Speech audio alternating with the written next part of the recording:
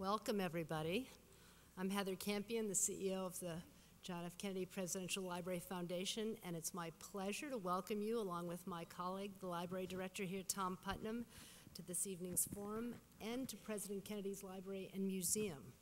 It's a national treasure, one of only 13 presidential libraries in America, and our mission is to carry President Kennedy's vision and ideals forward. We do that through educational programming like this, as well as through our museum, which has just been renovated for the first time in many years and has all kinds of wonderful new technologies, so I hope you'll come back and visit to learn more about President Kennedy, his timeless ideas, his courage, and the inspiration he brought to our world. Thanks to our sponsors, these forums are available to audiences all over the world and are now live streamed and rebroadcast on our website and through all of our social media. So I'd like to recognize our leading sponsors and thank them: Bank of America, the Boston Foundation, the Lowell Institute, Raytheon and Viacom, and also our media partners, the Boston Globe, Xfinity, and WBUR. When we reached out to our panelists a few months ago to plan this evening's forum on infrastructure, we of course couldn't have imagined, with the tragic Amtrak accident last week and all the media attention that has ensued, how very timely this conversation would be. What we did know, however, was it seemed appropriate that we have this discussion here at President Kennedy's Library, a memorial to a man who believed that Americans could solve the seemingly impossible. Each day in this library, we draw inspiration from our 35th president, who began his quest for the presidency with optimism and inspiration, saying in one of his first televised debates, "I don't believe there is anything that this country cannot do." As president, he challenged us to tackle big issues, and America delivered. And here are just a few. The Peace Corps. Within the first year of his presidency, he established it, and within just 9 months, over 500 Americans went to 9 different countries as Peace Corps volunteers. The space program, where he challenged Americans with the goal of landing a man on the moon and returning him safely to Earth within a decade. He warned that committing to this effort would take, quote, many years and carry very heavy costs.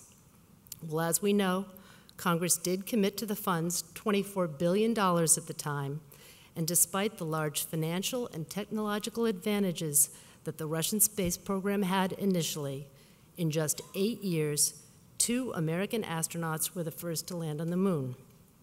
And finally, the president's proudest achievement, signing the Nuclear Test Ban Treaty, which actually we have on display in our museum downstairs. Following the Bay of Pigs, a chilly meeting in Vienna with Soviet Premier Nikita Khrushchev, and the Cuban Missile Crisis, which brought us to the brink of nuclear war, President Kennedy was determined to seek out the way of peace with the Soviet Union, and in October 1963, he signed the Limited Nuclear Test Ban Treaty with them. I share these examples of big goals and big achievements within the span of a 1,000-day presidency, in hopes that a visit here to this library will remind you of how, as a country, we are capable of doing big things. This evening's topic is about a new big challenge facing America, the state of our nation's infrastructure. To tackle this topic, we are so fortunate to have a group of distinguished Americans, each of whom are visionaries and also know how to get things done. First, the inspiration for this evening's forum is Professor Rosabeth Kanter and her new book, right here, Move, Putting America's Infrastructure Back in the Lead. It's on sale in our museum store, and Professor Kanter will be signing copies at the conclusion of this forum. One of the first women to receive tenure at the Harvard Business School, she specializes in the areas that seem essential for tackling this issue: strategy, innovation, and leadership for change. In addition to teaching at Harvard, she also founded the Harvard's Advanced Leadership Initiative, which helps successful leaders apply their skills to national and global challenges. She's received numerous awards, including being named one of the 50 most powerful women in the world by the Times of London. And she's written numerous books on business management, and I also recently learned co-authored one back in 1988 with Governor Michael Dukakis entitled Creating the Future. We're also very pleased to have here this evening our state's longest-serving governor, Michael Dukakis, whose administration laid the groundwork for literally changing the face of this Commonwealth. Where would we be without the imagination and the innovation that he brought to our state's transportation system, leading the effort to engineer the Big Dig, suppressing the aging artery that divided our city, giving us the Rose Kennedy Greenway, and a new connection to Logan Airport with the Ted Williams Tunnel. It's hard to imagine Boston today without that infrastructure, and all of these initiatives began during his administration. Fittingly, the state's busiest transportation hub, South Station, has recently been renamed the Governor Michael S. Dukakis Transportation Center. We're also pleased to have here today Governor Ed Rendell. As the former mayor of Philadelphia, where he became known as America's mayor, having presided over what the New York Times called at the time the most stunning turnaround in recent urban history. And as governor of Pennsylvania, he's long been an articulate national voice on the dire state of our transit system. A few years ago, with former Mayor Michael Bloomberg and former Governor Arnold Schwarzenegger, they co-founded the bipartisan group Building America's Infrastructure, which is dedicated to bringing a new era of investment in infrastructure that enhances our country's prosperity and quality of life. And in case you missed it last night, 60 Minutes did a repeat of an interview that he had with Steve Cross on this important topic. And finally, our moderator this evening is the New York Times national correspondent, Jackie Calmes. We've been fortunate to have her here in the Commonwealth this spring, where she's been a fellow at the Shorenstein Center's Kennedy School at Harvard. At the New York Times, she's covered the financial crisis, presidential elections, and the Obama White House. Previously, she was at the Wall Street Journal for nearly 2 decades as chief political correspondent for their Washington bureau, where she covered both the White House and Congress with a focus on budget and tax legislation. She brings both expertise and special insight into the issue of infrastructure, and we're particularly fortunate to have her with us to moderate this forum. As we begin this discussion about one of our country's most pressing problems, I want to leave you with a quote that President Kennedy gave at American University in 1963, and one that I hope will be motivating for all of us here today. He said, I quote, "Our problems are man-made, therefore they can be solved by man, and man can be as big as he wants, for no human destiny is beyond human beings." Thank you all for joining us this evening.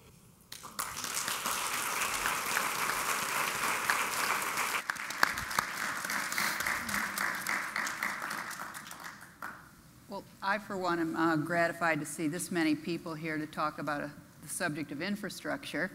I cannot hear that word without thinking back almost 40 years to when my first day at grad school at Northwestern, and it was a class on urban problems. In fact, it's funny, in Rosabeth's book, she says, she's talking about how cities are coming back, and she said it used to be you didn't have the word urban without the word problems following it. So I just thought of that from your book when I said this. But anyway, this old professor says to the class, "There's one word I want you to never forget." And it felt like that scene in the movie, The Graduate, when the next word's going to be plastics. Instead, it was infrastructure. And I never have forgotten it, but I have to say, nearly 40 years later, I'm a little surprised that a word like infrastructure still is in use, because I thought people might have come up with something better. And so I just wanted to start asking, what was wrong with public works, for the public? And it works. Is there a better word than infrastructure, Rosabeth? And Well, almost any word is better than infrastructure because it's a mouthful. My publisher said, however, also presciently, he said, I wanted to have the subtitle be something else. He said, no, infrastructure, this is how he put it, is the money word. That's what's on people's minds, because suddenly they realize that the structures underlying everything we're doing aren't necessarily working. It's the thing we don't want to think about. We want to have it just work, no matter what. And so all of a sudden, it's back on our minds. It's never really been gone from policy circles or from professionals or from the distinguished governors that I am honored to be sitting between. They all had to think about it, but for the public to do it. So last summer when I was writing, and people would say, what are you working on? And I would say a little kind of, like I didn't want to say much about it. I was a little sheepish about it. Well, I'm doing a book on infrastructure, thinking that they'd change the subject. And everybody had a story. Everybody immediately started talking about their pothole, their delayed flights, their rotten commute, their breakdown on the light rail commuter line they took. It was amazing. I couldn't get a word in edgewise. So this is on people's minds, primarily because it's not working. And if I can say one more thing, since the time when I had the privilege to be learning from Governor Dukakis when he was in the State House, one thing that has changed, aside from it's rotten, I mean, it really does need not only to be repaired, but it also needs to be reinvented, because one thing that's changed is other countries have leapt ahead, if leaping ahead is the right metaphor when we're talking about trains and infrastructure, but they are so far ahead of us. And just one little anecdote. So an American delegation, U.S. delegation, went to Japan, and where Ambassador Kennedy also hosted them, but they went to Japan for the 50th anniversary of the bullet train. The bullet train goes 200 miles per hour, almost minimum. I think they just had some racing trains that might have gone up to as much as 600 kilometers per hour. 50 years. And we can't get the Excella as our high-speed train, and it can't go even at full speed, 150 miles per hour, for much more than a short stretch in Massachusetts and Rhode Island. So, you know, we feel like the provincials in these places. The other thing about the bullet train is that in the last few years, it's deviated from schedule on average 32 seconds. So it's not simply that we need to I talk about the 3 R's. It's not simply that we need to repair. We also need to renew and reinvent. We need innovation. We need Massachusetts, actually. We need the entrepreneurs. We need the best thinking of people who can imagine how things could be different. Not just in good repair, although I think a lot of us would settle for that, but how they could be different, how we could truly create the future. Well, I want to get the governor's in, and I don't want to jump around, but I have to ask you quickly. You mentioned Tokyo's bullet train in your book, but you also seem to think bullet trains are a pipe dream, that you don't think that's a way for us to go. Well, in the U.S. at the moment, since there's been talk about high-speed rail for several decades, and the Excella was supposed to be doing it, but I leave that to my governor friend to my right. But they're not quite, because there are 2 private groups that are now trying to build bullet trains. They've started the companies, and one that wants to do a maglev, which is even more visionary because the train is riding on magnets. It's not even touching the rails. You need totally new rails for that. One is in Texas, Texas Central Railroad, and most people don't know this even if you voted for him, but the general manager of Texas Central before he came back to Massachusetts to run for Congress was Seth Moulton. So he's a train guy. And the other one is called All Aboard Florida. And so the Texas Central is trying to build high-speed rail between Dallas and Houston. That would transform an already booming Texas economy. And in Florida, it's between Miami and Orlando, which would also, and I've heard talk about that for at least 3 decades. But now there's a group putting in private money to actually do it. And one more nice element is that they're putting in a terminal in Miami, in a northern part of Miami. And all of a sudden, there's more interest in light rail in Miami, which desperately needs it, horrible traffic congestion. And that all aboard Florida rail terminal suddenly provides a reason for the local officials to say, hey, we could use that to connect to a new light rail system. So it's going to have a catalytic effect. So there is dream of a bullet train. I was just saying we can't sit around and wait, right, because those things are very long term. We must also repair and renew right now. Well, let's stay on rail briefly to deal with the 800-pound gorilla in the room. In my business, we love news pegs if it makes things timely, but no one would have wished this Amtrak tragedy.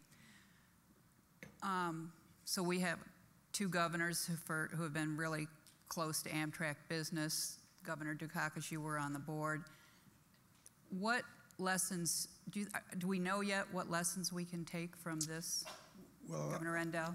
Turn to my friend from Philadelphia. First of all, Rosabeth, there was a time you couldn't get a word in edgewise. I find that shocking. I want to go back to your first question, Jackie. When we founded Building America's Future, we had a press conference in California where Bloomberg, Governor Schwarzenegger, and myself, and Governor Schwarzenegger spoke and he said, one of the problems is Americans don't know about infrastructure. And I think Rosabeth is right. In 7 years, that's changed dramatically. Unfortunately, it's changed because of a lot of tragedies. But Governor Schwarzenegger told a story that his 8-year-old son said the night before, seeing his schedule, Daddy, what's infrastructure? And Arnold said, it's what Daddy blows up in the movies. And that was probably as good a definition as there was around. Well, before I get started, I want to say what an honor it is not only to be here with the professor, and this is a great book. She gave it to me last week, and I've read a little bit of it, but also Governor Dukakis, who it was heartbreaking that he did, in my judgment, that he didn't become president. And I was particularly heartbroken because I was a young elected district attorney, and Kitty Dukakis came in to campaign in the Pennsylvania primary, and I was her driver for a day. In fact, we still refer to Ed as Kitty's advancement. And were you stuck in traffic? No, actually not that day. And Kitty wowed them, but that's another story. So here's the problem. The problem with trying to improve or repair our existing passenger rail system is it can't be. Because the tracks are laid from Washington to Boston in such a way that what happened in Philadelphia, the fairly steep curve, is not unique. In fact, it's prevalent all around the route. The Acela, as Rosabeth said, can go 150 miles an hour on the straightaway.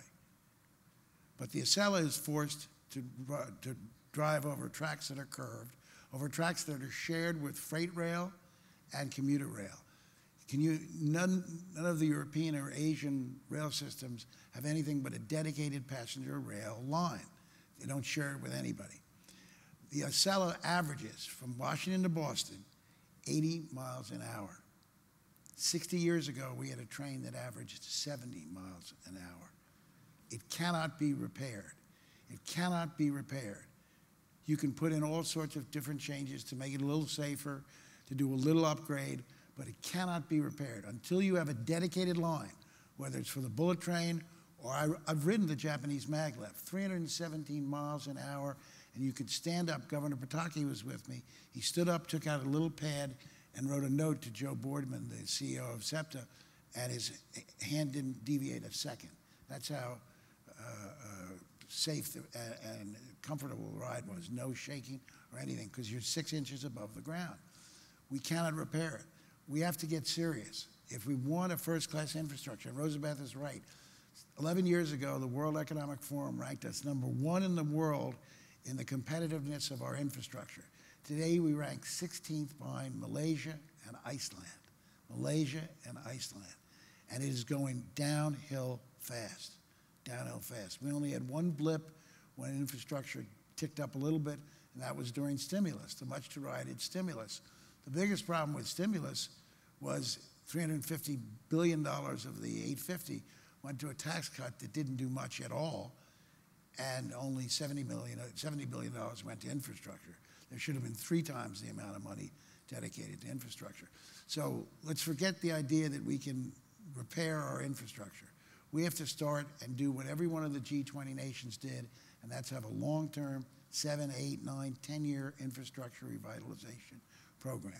It would do more for the American economy. It would do more for job creation, those well-paying $70,000, $80,000 a year jobs in factories and on construction sites that all the politicians in both parties talk about. It would improve our public safety and our quality of life. It's time to do it. It's time to get serious. It's time to do what President Kennedy would have done. He would have taken the problem by the horns and said, this is what we're going to do. We're going to fix this problem, and we're going to fix it in this decade. Governor Dukakis. Well, I can't say much more than both Rosabeth and Ed have said, except to simply say this.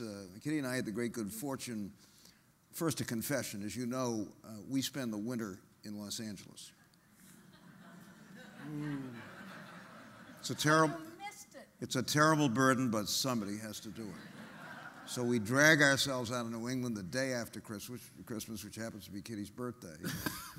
And we come back in early April, and I teach during the winter quarter at UCLA. They call it spring quarter here, spring semester. Well, spring quarter, yeah. So, no, winter quarter. I teach the winter quarter, and they have a spring quarter.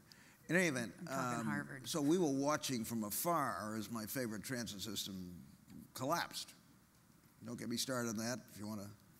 I mean, we got the system back in action in 36 hours in 1978. I'm sure there's a lot of people here that would like to hear if you have an answer for the T. Anyway, we'll have another one on that. But I want to tell you folks, after spending a week in Japan, and I was there as a young GI stationed in Korea in the 50s, and remember, 1963 was not long after we practically destroyed Japan in World War II.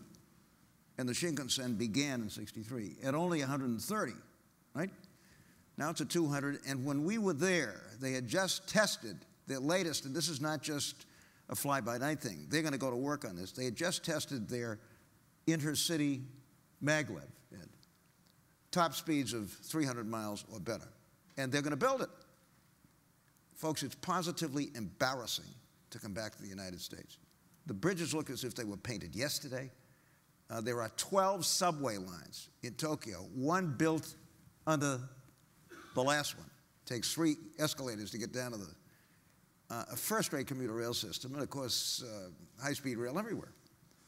And you got to ask yourselves, I mean, where are we in all of this? And the answer is nowhere. And the thing that concerns me is that at least when I was on the Amtrak board, there was a bipartisan majority in the Congress for investing, certainly in Amtrak and in infrastructure generally. In fact, in George Bush's last year, Congress passed a major Amtrak bill that included significant investment in Amtrak. And everybody thought he was going to veto it. He didn't, because he would have been overridden by a 2/3 vote in the House and Senate. Now, that was 2008, folks. And one of the things I don't understand, Ed and Rosabeth, is where the hell is that bipartisan majority? It certainly was there just a few years ago. And I don't quite understand. I understand we got some different, interesting people in the House, but I don't understand, Ed, in the Senate, why that broad bipartisan majority for investment in this country's infrastructure still isn't there. I think I can give a short answer to that, because those senators are worried about those interesting people in the House running against them. This is all, you can blame it all on Grover Nordquist. Grover Nordquist has gotten so many of these cowards, and they are cowards, to sign that no revenue pledge, which is absolutely ridiculous how you could sign before taking office a pledge that will govern your conduct. He's gotten them to sign this pledge. Did anybody here vote for Grover Nordquist? Has anybody ever seen Grover Norquist? Yes. It's a little bit like the Wizard of Oz. When you pull back the curtain, there's not much there. And yet he's terrified everybody in Washington. And born and brought up in Weston, Massachusetts. That's the thing. And he went to Harvard. I didn't know that. He did? Yes, Harvard indeed. Business School. I'm ashamed to say, but No. that is one of the reasons, though, that we know that this is a problem. I mean, not only are we stuck in traffic, we're stuck in gridlock, and we're stuck in the past. That's the other thing. We should get back to how we got to this point. But that's why I didn't really write about Congress. I really write about innovation. I write a certain amount about the private sector, private investment, about private investors partnering in good partnerships. There are also some bad ones with the private sector. I have if we ever get around to the tunnel, I'm in love with the Port of Miami tunnel, a very human and a story of transcending politics, but of also getting something really good for the city, for people, and for the country, because it helps us get the goods we need. We'll get to that. But the private sector and innovation, and why, again, I'm proud to be here in Massachusetts, where tech entrepreneurs are starting to think about this sector, and the city of Boston is doing amazing things in the new urban mechanics lab, where they're partnering with entrepreneurs to provide apps that are doing things to make traffic flow better and people find parking, and your car say when the road needs to be repaired because of the vibrations in the car. So 2008, I think that's a terrific year to think about, because the political scene got very, very, very tough. But the opportunity for innovation suddenly got good, because Apple unveiled the first real smartphone in 2007. And that is starting to have some potentially transformational effects. And even the positive train control on the Amtrak train that wasn't quite working because we don't have enough broadband, which is another infrastructure problem, that was because of technology making possible safer journeys. But be clear about one thing, though. Technology will help. The private sector will help. States have stepped up all across the country. Red states, blue states have raised their own gas tax, have done interesting things. Rosabeth is right. Technology is exploding. We know we're going to have to go to a vehicle miles traveled system to replace the gas tax. There's a gentleman here by the name of Kevin Condon who has a company by the name of Rosabeth, who's working on a vehicle miles traveled that is non-intrusive, that is actually at the pump, so you don't have any of the privacy concerns. We're going to get places, but we're never going to have a national transportation plan without the federal government. Forget about it. We're never going to have enough resources. 52% of all the highway and bridge money that states use comes from the federal government. You won't be able to replace it. Pennsylvania's got 4,500 structurally deficient bridges. We could toll 15 of them so the private sector would have a rate of return. The other 4,400 plus, government's going to have to do. So I totally agree with you, and think that it's not only the federal government can raise it, the resources. Also, only the federal government can have a national vision. Sure. Yeah, I mean, this is one country.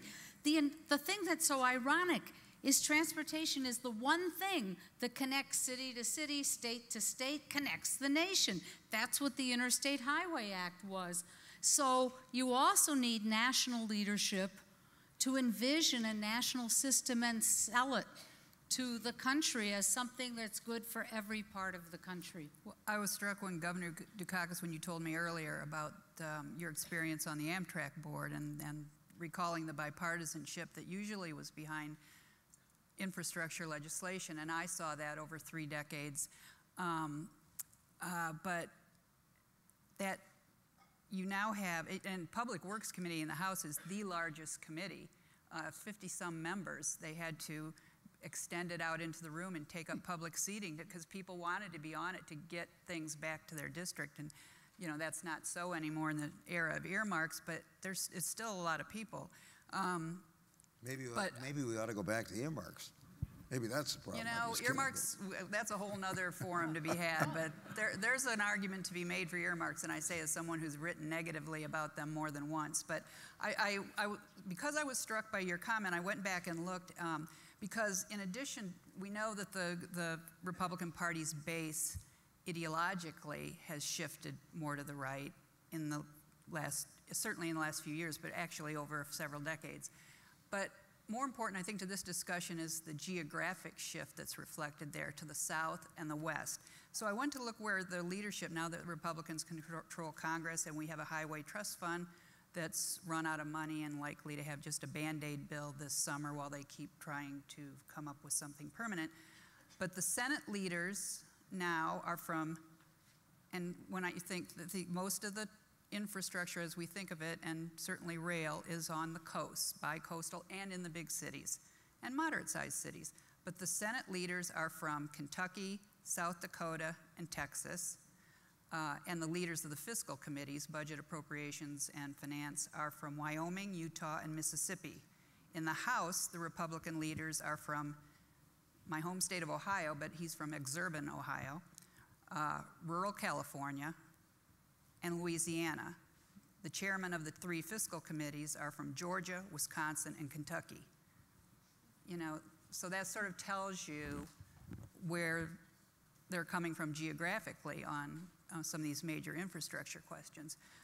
How do you, and then you layer on that the ideology and the Tea Party sentiment now, which got a big, you know, the bridge to nowhere lives on as a metaphor. So how do you address, especially, I mean, Governor Rendell, you talk to members of Congress about these issues.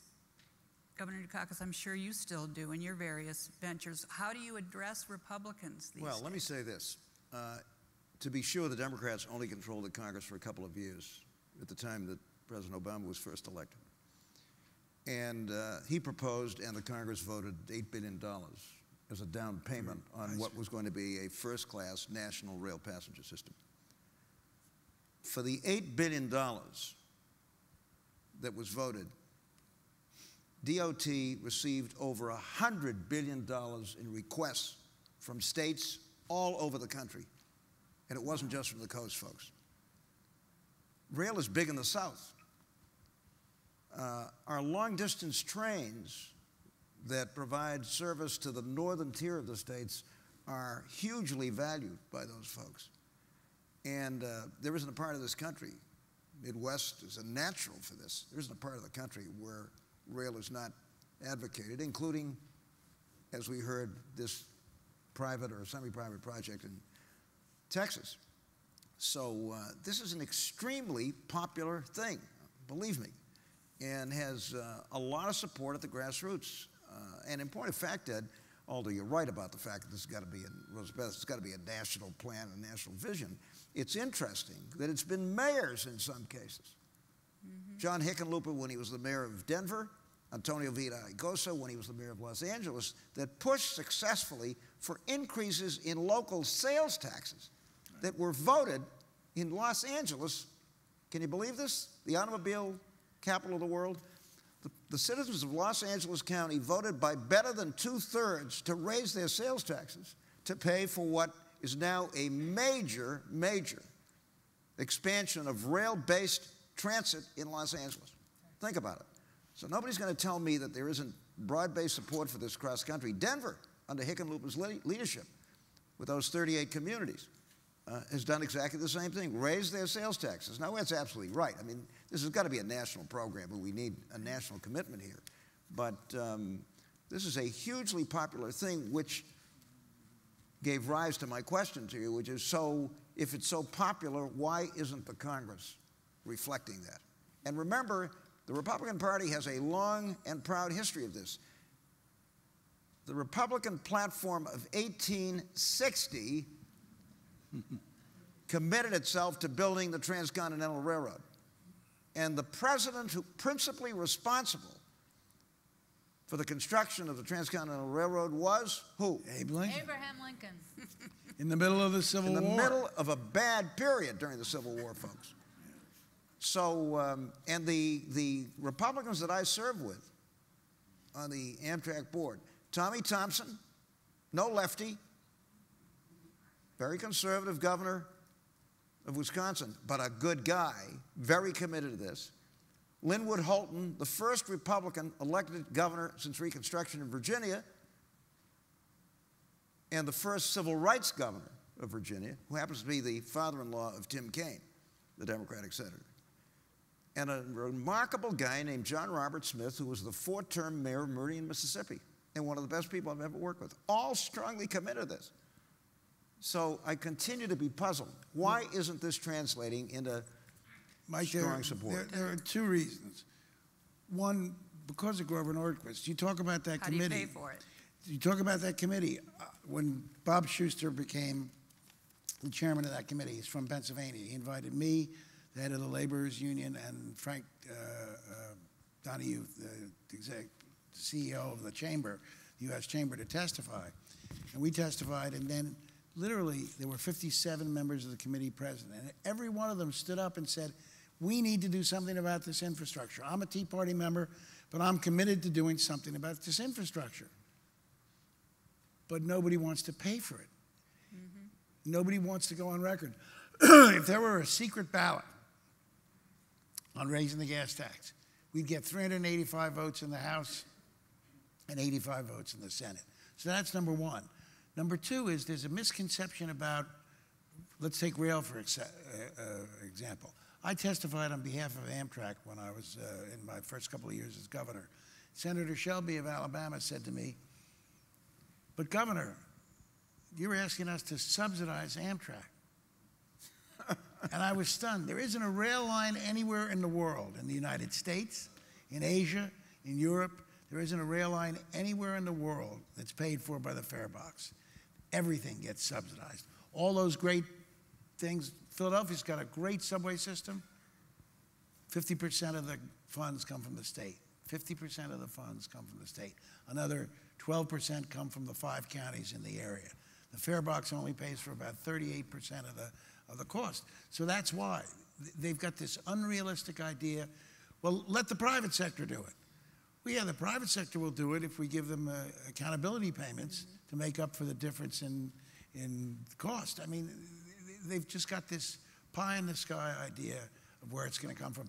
There was a song, and I will give you 2 tickets to the next Philadelphia 76ers championship basketball game. If you can tell me the group who sang it, the key lyrics was "Money for nothing and chicks for free." Dire Straits. You're probably too old to qualify for the Sixers, but it'll be a while. It'll be a while. But the answer is that's what they want. That's what they want. And I was talking to, Rosabeth knows this. We were down together at something that Bloomberg did on infrastructure last Monday, because last week was Infrastructure Week. Then I went to Brookings. And go online and look up Brookings Hamilton Project Infrastructure.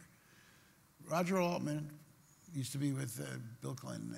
Brookline boy. Right, Brookline boy? Brookline boy. Is everyone in the world from Massachusetts? Yes. Kind of, yeah. As a matter of fact, let me interrupt for a second. You will discover that this great tunnel project in Miami that Rosabeth devotes a full chapter to was largely quarterbacked by 3 Massachusetts folks. 2 who work for me and 1 who used to be in the legislature from the Berkshires. Those are the folks that made that project work. Well, a certain amount of pride the Hamilton has to be expressed. I'll tell the story later. The Hamilton Project has 4 ideas to help create funding for infrastructure, significant funding that don't impact the federal deficit. And I'll just give you 2. There's a program called TIFIA, the Transportation Infrastructure Financing Authority, where it's essentially a loan program. The federal government can loan money to states, to cities, or to private-public partnerships. For every $1 that goes out in loans, it produces $10 in development. It was so successful that the Congress in MAP 21 raised the federal authority from $225 million to $1 billion. They proposed raising it to $10 billion. That would produce $100 billion in authority. TIFIA has loaned out 58 projects. Only 2 have failed to repay fully So it's a zero-sum game. The second project is Building America's Bonds, which were part of stimulus and maybe the most successful part of stimulus. Unlike most municipal and state bonds, they are taxable. Municipal and state bonds for bridges and roads are tax-free. Since they're taxable, the federal government pays 28% of the interest, which makes it easier for states and cities to float these bonds. And because they're taxable, they get back that payment almost dollar for dollar. Zero sum. We could do another $100 billion with BABs back in the fold. It is no substitute for a well-thought-out long-term program, but we should be doing stuff like that. I can't understand why we're not. So, yeah, I mean, it's sensible, so I don't know how much we can count on good sense. But also, there is money. That's the thing. There is money, and when you stimulate the economy, of course, you produce more money, but there is money. There's money waiting in the wings. So aside from the fact that there are forms of bonds, and by the way, I say in my finance chapter, which I tried to make really human and friendly, so that's the one with the tunnel, but I went to college on municipal bonds. My father, that was way back in the times when, long time ago, people still cut coupons. So we have that, the world envied us for having financing systems like that. But there's money in this country and elsewhere that's not investing here because of politics, because of uncertainty about whether a project will be canceled, uncertainty about whether there's sufficient support. And so one thing we need to do is reduce the uncertainty. That the Massachusetts people that Mike Dukakis referred to are part of a financing firm, but the headquarters of the firm is in France. And I have nothing against taking foreign capital. I think it's a great idea. But, you know, they had to have real belief that the project would be completed and the politics would be out of the way before they would do it. Many of you know Jane Garvey. She's a co-chair of the firm. She was Federal Aviation Authority head. And what did she do in your administration? She was a high school teacher in Amherst. With great political skills, who ran Hampshire and Franklin County for me in the 1982 campaign. And Fred Salvucci, a great man, came to me, and he said, at that time we had 4 associate commissioners of public works, as we called it. He said to me, I need somebody who can work with those hill towns out in the western part of the state that get a lot of state aid for their roads. What do you think of Jane? I said, you're the secretary, pal. I'm not making these appointments. It's up to you. I'm holding you accountable. And Jane became first an associate commissioner of public works and subsequently the commissioner. And she had this amazing ability to work with engineers and construction people and the unions. And I finally said to her one day, you know, this is really, I mean, you were teaching social studies at Amherst High School. Where did you get this? Now, her married name is Garvey. She said, Michael, I'm an Italian. So she was. She was Italian. She went on. Joe Aiello, who is Italian-American, is the other guy. Right. A kid out of East Boston, went to UMass, then got a master's in city planning at MIT, became an assistant secretary to Fred, then went over, became an assistant general manager at the T. It does take people. It does take people who know how to get things done, and by the way, have formidable political and consensus building skills as well. So the visionary behind the tunnel was a Cuban American who had come over by himself at the age of 15, I think on the Pedro Pan Express. You know, immigrants, we have a great story in America about building America. The reason I love that you talked about Jane Garvey was, and another goal I had in writing this, because I could do a lot of things. Besides caring about my country, I really think this is such an important family issue, people issue. I named every woman I could find to name in this book, because this shouldn't be a guy's field. This is our commute to work. This is our kid getting to school. This is our health, the air we breathe. This is the environment. This issue is a person's issue, a woman's issue, and we have to take hold of it, because maybe the other people who haven't done it yet. I mean, it's not a technical issue either. Well, maybe we'll get a woman in charge of the nation's infrastructure. Hey, do you think? Just saying. Yes, you were. Duly noted. And by the way, we're providing a lot of talent from here. I mean, what is it about New Yorkers? They want Massachusetts folks to be their mayors. Their police commissioner is a guy from Massachusetts. When the MTA, the Metropolitan Transit Authority of New York, which by the way includes commuter rail as well as the transit system, was in terrible shape. Bob Kiley, who would run the T for me, went down there and straightened that out. And then, by the way, was recruited by London to go to London and straighten out the London Underground. Had a great experience. He said there was only one problem in London. You couldn't get a decent bagel. But it does, folks, it does take people, it does take talent, and I might say it does take guts. Right. We raised the gasoline tax 10 cents at the worst possible time politically, as we were starting to go into a recession in my last couple of years. And Jerry Brett and his colleagues had the guts to stand up. We did the best we could to try to create some kind of political environment in which they could be supported. They had the guts to stand up as we were going into another terrible recession and vote, can you believe it, an increase of a dime. But that's a very important point, Mike. Pennsylvania just, with a Republican governor and a Republican legislature last year, and I went and stood by the Republican governor when he introduced this, introduced a 5-year incremental increase in the gas tax of 28 cents a gallon on top of an existing gas tax. It produces $2.3 billion a year for mass transit and for roads, bridges, and highways. The next election, not one incumbent, Republican or Democrat, who voted for the gas tax increase lost. Not one.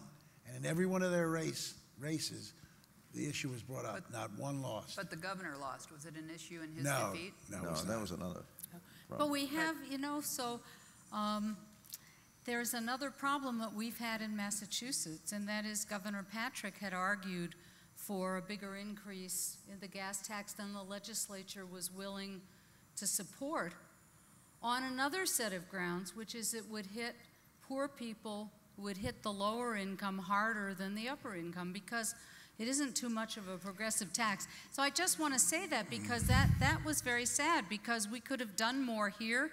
There's a lot of innovative things going on here, including instant bridges. I love the 14 bridges in 14 weekends project. Imagine that. I mean, new stuff without disruption to the roads. But it was hard to get it through a Democratic legislature. 14 bridges and 14 weekends? 14 weekends, each one weekend. Who built them, the Amish? Yeah. That's from Pennsylvania. If we had gotten them from Pennsylvania. No, this is Pre-built and dropped in place and over a weekend. Chicago has done that as they've tried to untangle some of the rail tracks. You folks drive over those bridges?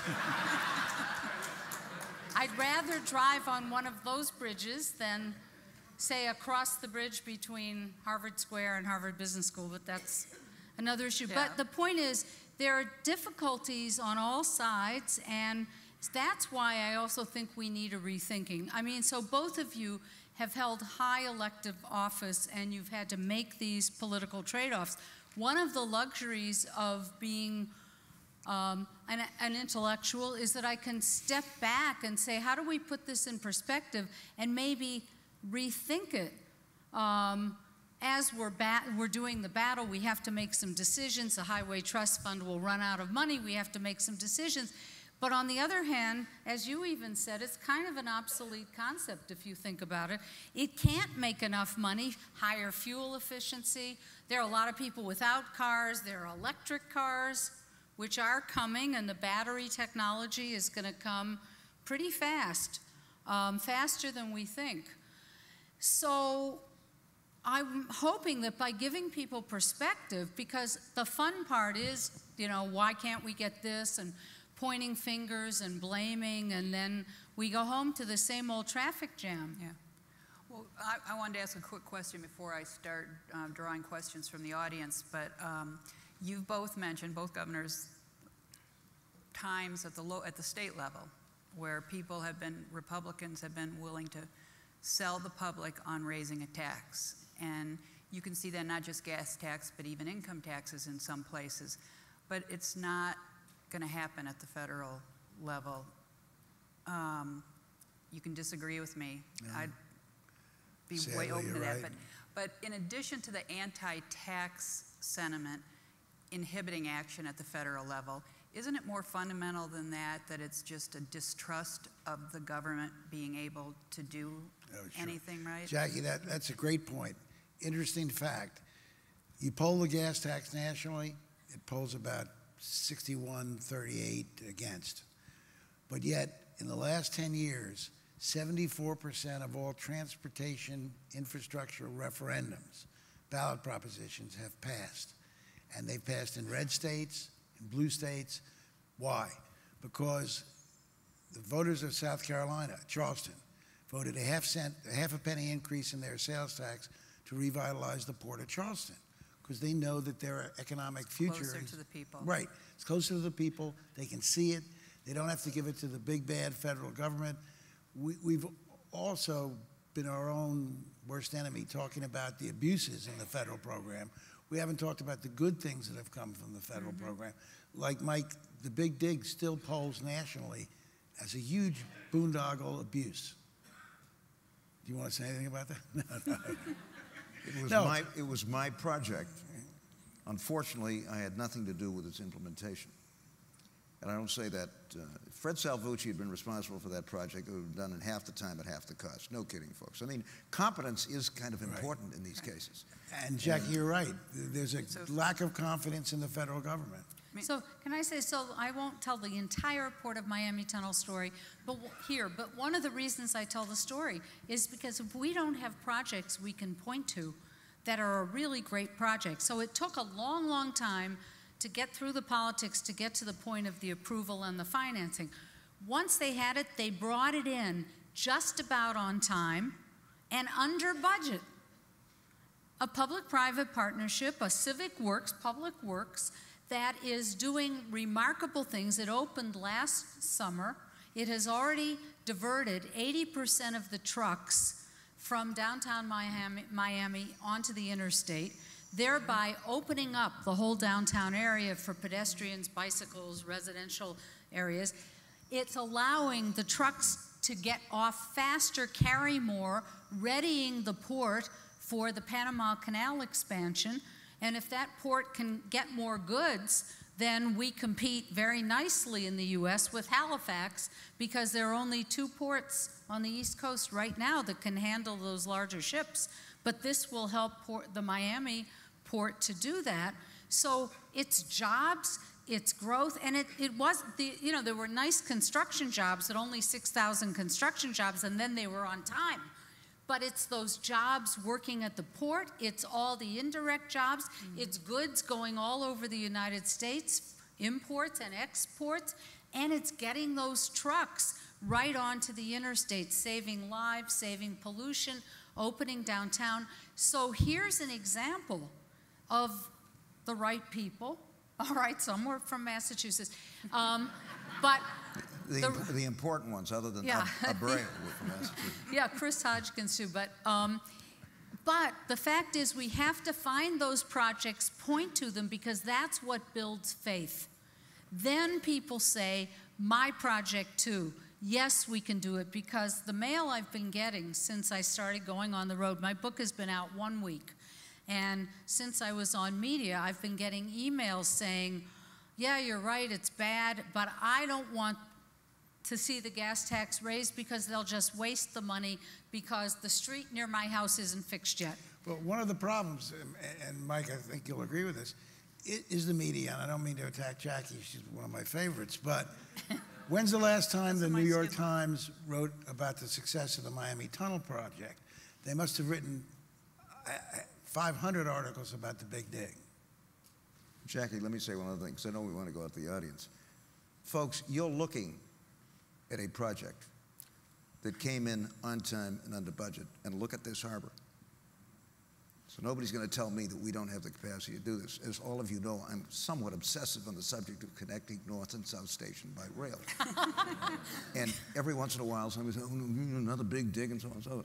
Please, I don't want to hear that, because cities all over the world are building underground rail tunnels everywhere, successfully, and at a fraction of the cost of these estimates that we've been getting. So we've got work to do, but nobody's going to tell me, and then I know you agree with us, that we aren't capable of doing this kind of stuff, and that there aren't examples. Miami's one, the harbor cleanup is another, where great work was done, on time, under budget, and look at it. Look at it.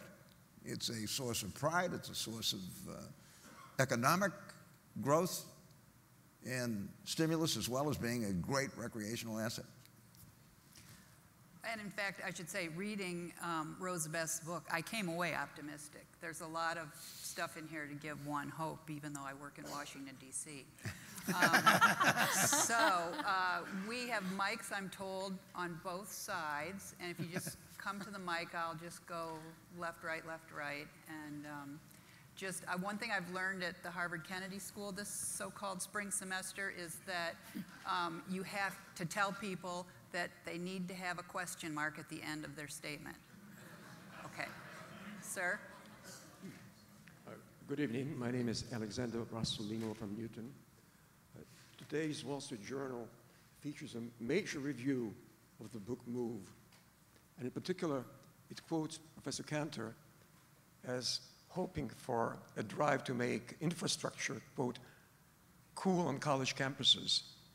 So my question is, how would you motivate and inspire the college crowd and more broadly the young generation to become concerned and involved with America's infrastructure? How do we get the younger generation involved? The younger generation actually sees that this is very important to their future. And the younger generation wants cities to be different. The younger generation is flocking to cities. They want to be able to get around without owning a car. The younger generation wants to use technology. When the younger generation gathers, it used to be gatherings would be, if people were talking about something cool, they would be talking about cars and comparing cars. Now nobody talks about cars. They talk about their devices and they talk about their apps. So I have a lot of hope for the younger generation, but as a leading public official pointed out in another part of the country to me, he said, that the baby boomers have been living off of big investments made in the 1950s and 1960s, and we're not willing to make that investment again for our own children and grandchildren. Do either of you governors have anything to say about getting... No, Rosabeth covered it. I've got a half a dozen co-ops northeastern working at the T. They all want to become general managers of public transportation systems. 25 years ago, you didn't see that. Yeah. They're all from Massachusetts? No. In fact, a number of them are from Philadelphia. No, but it's interesting, folks, that there is a lot of interest in public transportation and rail as a career on the part of the kids that I'm teaching, and they're terrific. They really are. So, well, Congressman Moulton graduated from Harvard Business School and Harvard Kennedy School with degrees from both places. And and he was in the military, what job did he take? General manager of a startup railroad in Texas. That's a good sign. Now he's in Congress. Hi, my name is Ben Bolger, and in Cambridge, Massachusetts, there's a bridge called Anderson Bridge, and it connects between Harvard Business School and Harvard Square, and for several years, that bridge has been under construction and creates significant delays on Sterl Drive and elsewhere. And I think that there's a perception in many public works or infrastructure projects in Harvard and throughout Massachusetts, and indeed throughout the country, that when an infrastructure project begins, it oftentimes doesn't have the full commitment of labor and resources that it needs to be done expeditiously. So I'm wondering if you can comment on why projects seem to take longer in this country than in other places. And a second add-on is, what do you think about new technology like Uber and Zipcar that leverage resources more and have cars waiting around less. So those two issues. Let me respond to the first part. People think that infrastructure spending is for government workers. Very little of infrastructure, bridge repair, road repair, et cetera, building out broadband is government workers. It's almost all contractors who are private and hire a private workforce. But government often doesn't do a good job managing projects.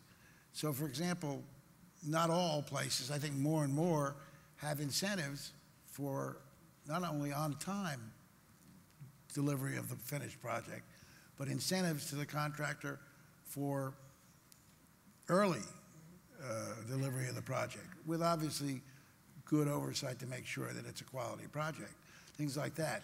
There's a concept called design build that can radically shorten the time. It's picking up steam in governments all around the country, no question about that. So we're getting there. There's no question about it that we're getting there. There's technology on bridges, for example. Right now, we often repair the wrong bridge, the bridge that isn't really close to collapsing because we don't have technology. Technology is going to solve that in the next year or two. So, yeah, I think you'll see a better delivery system in the U.S. But one of the biggest problems, and don't yell at me, but one of the biggest problems is our environmental regulations. EISs of major road projects or a high-speed rail line take a year, 2.5, 3 years. You know how long EIS delays are in China? They don't Zero. have them. They don't have EIS. They don't have them. Now, I'm not advocating that we don't have it, but let me tell you a quick little story. When we got the stimulus money, I was governor, and I was bound, we got $1 billion for roads and bridges. I was bound and determined to be the first state in completion of our projects, because that was what we promised the president. I was president of the NGA at the time, and I promised the president we could do this quickly. So I brought my contractors in, and they filled half the room. And I brought my bureaucrats in the Department of Transportation in, and they filled half the room. I said to the contractors, we're going to put out an RFP. Normally, you get 3 months to respond to the request for a proposal to make your bid. You're going to get 4 weeks. You all bitch to me that there's no work, 4 weeks. You guys over here, normally you take 6 months to decide which is the best project. You're going to get 4 weeks. Guess what happened? They got it done in 4 weeks. They got it done in 4 weeks.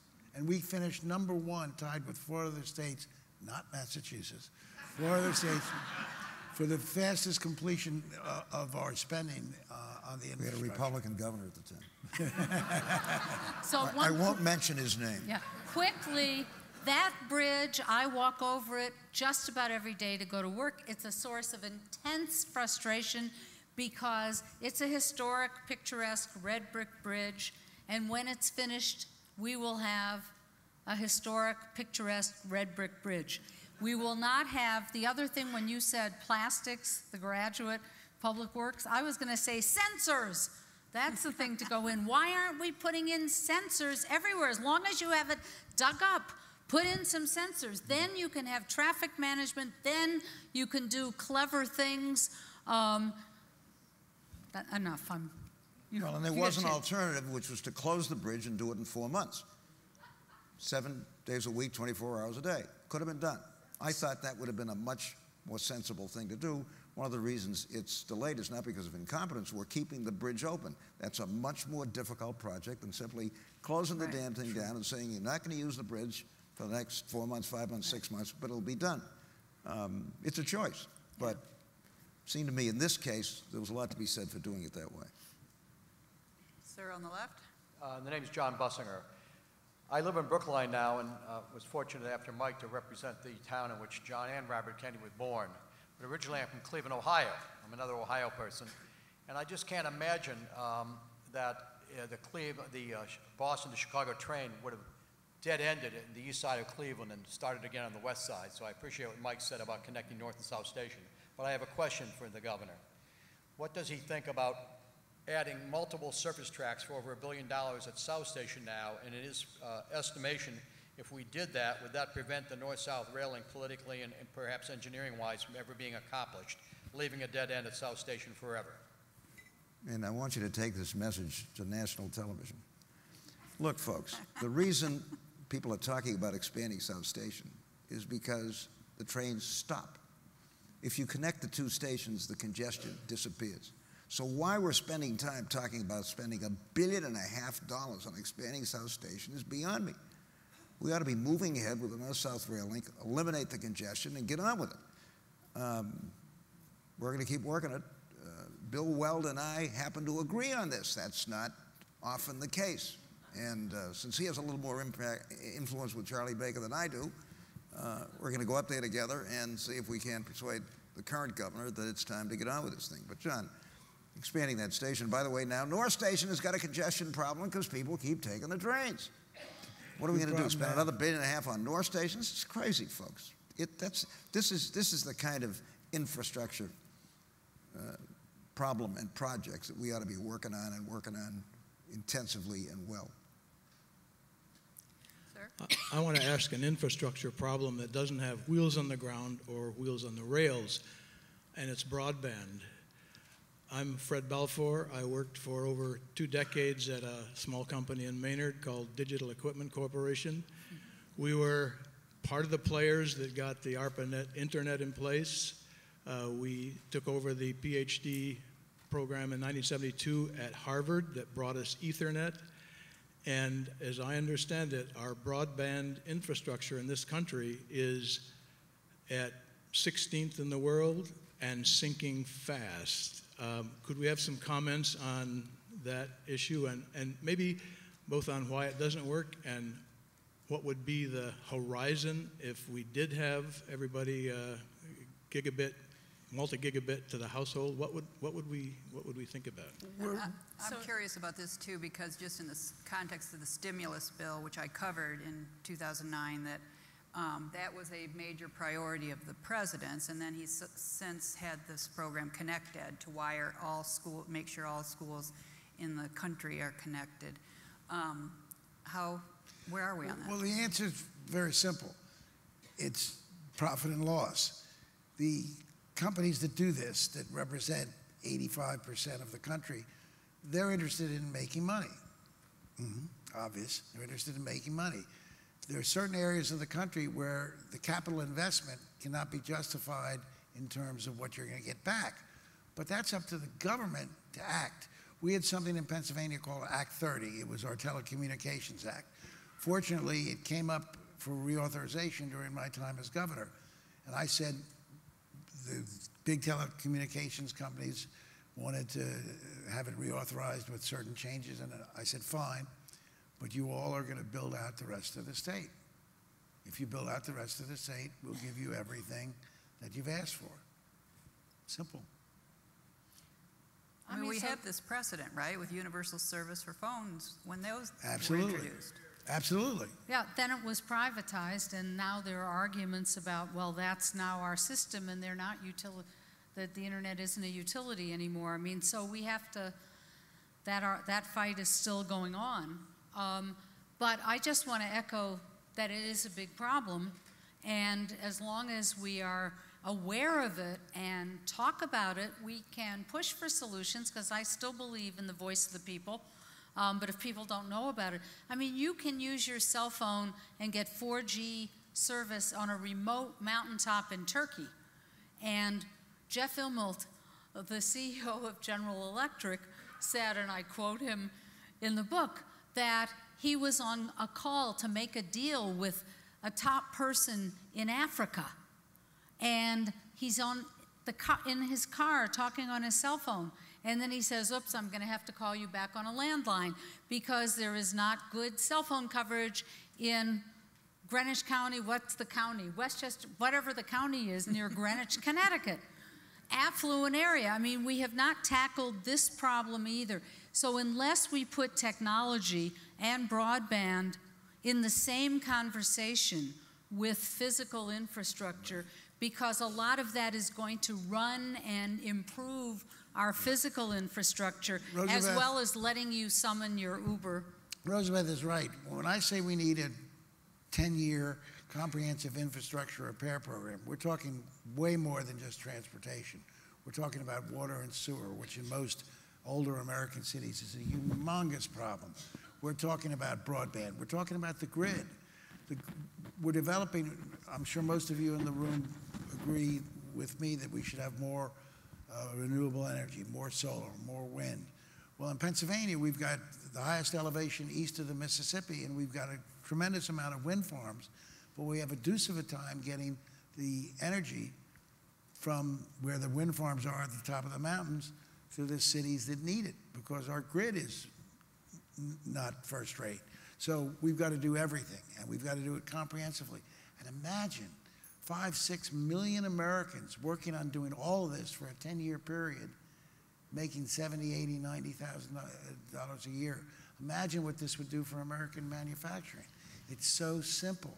It's as simple as the nose on your face. It's just so frustrating to me. With money at the lowest interest rates we've seen in our lifetime. Absolutely. For a sustained period did, of time. Did everyone hear Jackie? But you know, Jackie, we can proceed as we are now to spend $300 billion on a new supersonic bomber, and nobody can tell you why. Right. Who's it designed to go after? $1.5 billion a plane. Think what $300 billion could do for a national rail system. I mean, this is crazy, folks. We've got our priorities. Mike, I was testifying before the Public Works Committee in the Senate, and one Republican said, you know, you're right, we should probably spend an extra $1.5 trillion over the next 10 years, but we don't have the money. I said, the money wasn't in the pipeline for Afghanistan and Iraq either, but you guys managed to spend $2 trillion.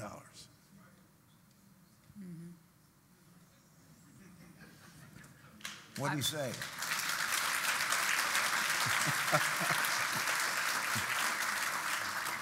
I'm going to go back to the right from my right for a question from a woman now. Thank you. I just had a question. You just touched on water infrastructure. So I wanted to understand from a governor perspective, what did you both see as your top water infrastructure project problems? The sound system is not... Water infrastructure, what's the major problem? For water infrastructure.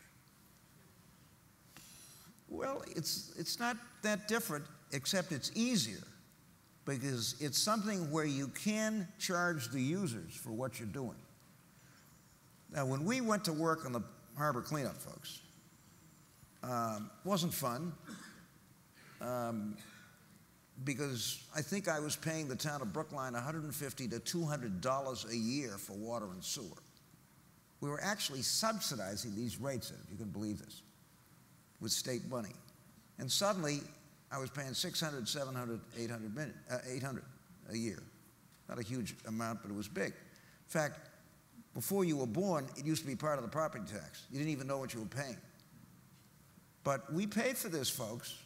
We paid for this by charging users more.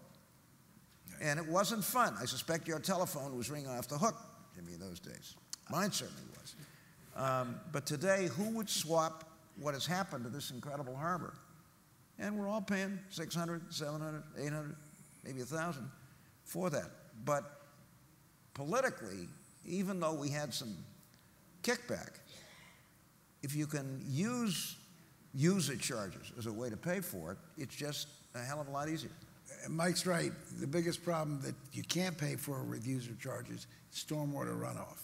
It's a huge problem in every major city and in agricultural areas as well. Stormwater runoff is responsible for polluting the Chesapeake more than anything else. But one thing you can do is you can do several things at once. So Chicago, which I looked at in great detail, Chicago has some aging water pipes that are hollowed out tree trunks. And there was one street where it burst, and I call it, I was going to write a horror movie, the street that devours SUVs, because it swallowed a car. But what they're doing is several things at once. So they're doing a little construction on downtown city streets to get in bus platforms called Bus Rapid Transit. It's sort of a better version of our Silver Line, dedicated lines, very good for transportation. But they are, as they dig, they're first fixing the water system. So they've got a couple things at once. And if this is back to your point about thinking comprehensively. You can't think about these things one issue at a time. You need to look overall at quality of life and economic benefits in one fell swoop. We had hollowed out logs too. They're on Beacon Hill, as a matter of fact. Oh my God. This next month in June, we'll celebrate the 30th anniversary of the creation of the Massachusetts Water Resources Authority. We don't have them anymore. This harbor is clean. We've got a great infrastructure. We've got the best water in America. Don't buy bottled water. It's ridiculous. Just take it out of the tap. It's better than that. But it took will. It took leadership beyond just little old me. We had a Senate president who represented South Boston. Bill Bulger was a tower of strength on this, folks. We had a guy named Frank Sargent, who I asked to head up a task force that created the MWRA. A good guy, a decent guy. He was part of this. And we managed to do it. And now I'd like to think that we've got an excellent water and sewer system, and we're celebrating the 30th birthday of this thing, folks. It works, you know. We have time for just one more question, I'm afraid. Hello. Sir? Yes, hi. My name is Jeff Santos. I'm a syndicated talk show host based here in Boston. And actually Northeastern Governor graduate. Rendell on the show today, and Governor Dukakis and Reverend Jesse Jackson are on monthly. And we talk about these issues. But I think that besides the people in this room, there needs to be a bigger audience. Now, the way the calendar looks, we have a presidential campaign coming up. Just happens to be that we have a senator from New York, Hillary Clinton, a senator from Vermont, and Bernie Sanders, and a governor from Maryland. Now, my geography, that's the Northeast Corridor plus access to Montreal, which Governor Dukakis and John Bussinger, who's on the show as well, talk about a lot. To me, I think you guys should take this show on the road. Opportunity to get the message out. Maybe I can follow you if we can get some sponsors and move this show and this very important issue to the top of the presidential campaign agenda. Well, Jeff, let me say, we should actually end on a question, Jackie, but let me just say that each and every one of us, Rosabeth, Mike, and I, we talk about this all the time. I mean, I fly everywhere to talk about it for Building America's Future. I've heard the governor on many different vehicles. This is an important book that hopefully will move the discussion dramatically. So we do that, and as important as it is for us to do it, it's also important for you to do it. I tell people at the conferences I speak to, go home, talk to your Rotary group, talk to your local chamber about giving Congress a permission slip to invest in this country's growth again. So it's not just us. It's okay that we do it, but everyone's got to pick up the cudgel.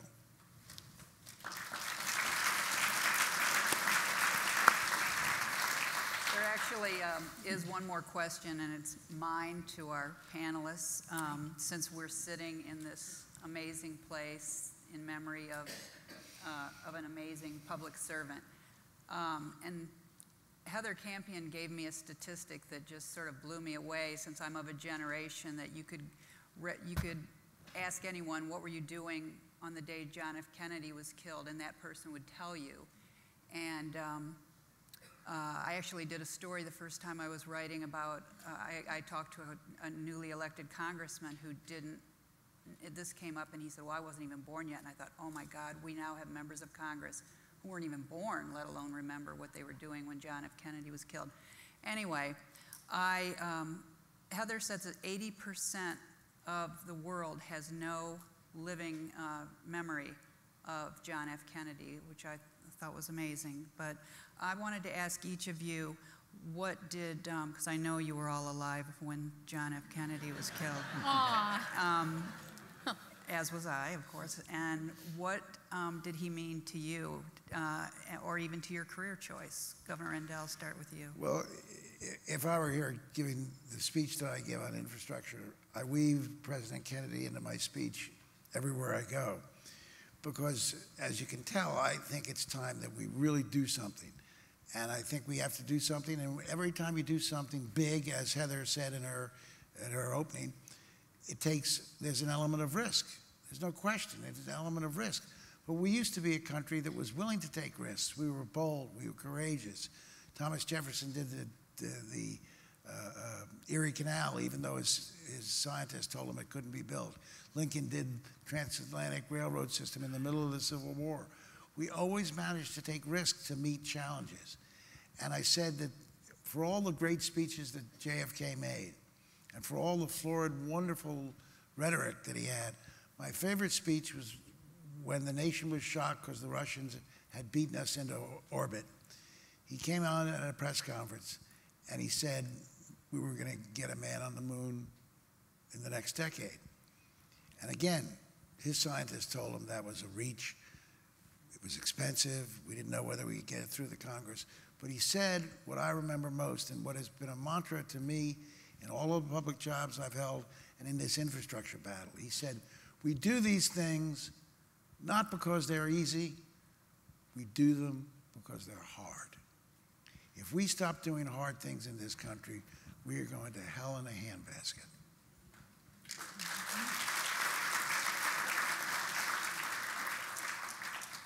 Rosabeth? So I certainly think about Sputnik and getting a man on the moon. I'm glad it became a person on the moon. And that was incredibly inspiring because, for one thing, you can lift your sights up above and then see that we're one planet. And that's very inspiring. I mean, if I believed in reincarnation and could be reincarnated as anything, I'd want to be reincarnated as an astronaut.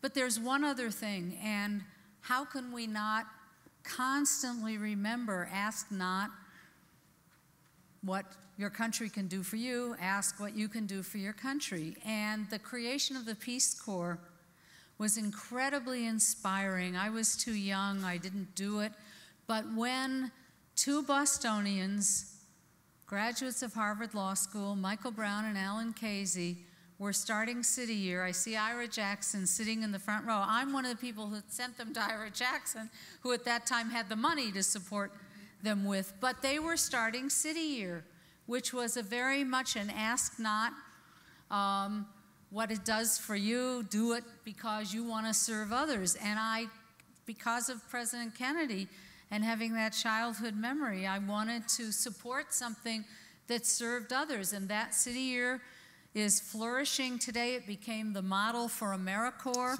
It's in 26, almost 28 U.S. cities and 2 foreign countries, including Philadelphia, which had actually the strongest City Year for a long time. And Redcoats. The Redcoats. The Redcoats are coming. But that idea of something larger than yourself, the ability to look down on the planet and see the whole planet, and then the something larger than yourself in terms of serving others. Very important legacies, Heather. And the kid that organized the Philadelphia program was a student of mine in the Northeast.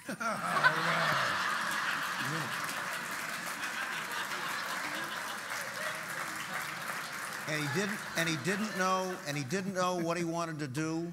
And we sat at the end of his year. He was about to graduate. I said, "What do you want to do?" He was thinking about business school. I said, "Well, there's this City Year thing. And you're not going to make a lot of money, but I'll write you a letter of recommendation. Let's see if we can get you in." It was quite late. And Jim Balfance went to City Year, and he was the guy they sent to Philly. And he's now did a great job. What, chief operating officer, he's chief president. executive. He's president of City Year of City now. Year. And I'm so proud of him. Look, for me, I don't know that I would have gone into politics if it hadn't been for John Kennedy. He was a Brookline kid, started on Beale Street. Very important, folks. And the politics of Massachusetts back when I was thinking about getting into politics wasn't the greatest. I mean, we were one of the 3 or 4 most corrupt states in the country. We had a crime commission who was indicting people every other day. Kennedy was different. Kennedy was different. He was not only intelligent. I remember, Ed, he came to the law school across the river when I was there.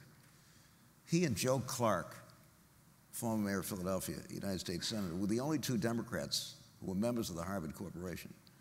And he talked about standing in a corner at a meeting of the Harvard Corporation where he had been before he came over to talk to us, talking to Clark, because he was the only guy that he could talk to. The rest of these folks, you know.